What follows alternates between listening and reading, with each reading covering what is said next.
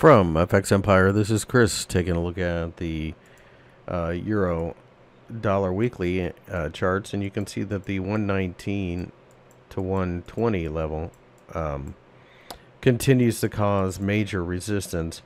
And at this point, I think we probably have more downside than up, at least in the next week or two.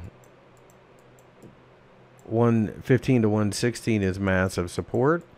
And I think this is what we're going to do. We're just going to kind of do this as the market is very range bound due to the fact that the ECB is going to be loose with the monetary policy. The Fed is. Lots of concerns about growth. Now, longer term, a lot of pundits are calling for a breakout, and we may very well get that. But we need to break 120 before we can go to 125. I don't see that happening in the short term, but keep that 120 number in your head. Once that goes by the wayside, we've got another 500 pips or so to the upside. Between now and then, I assume we continue the same range-bound behavior.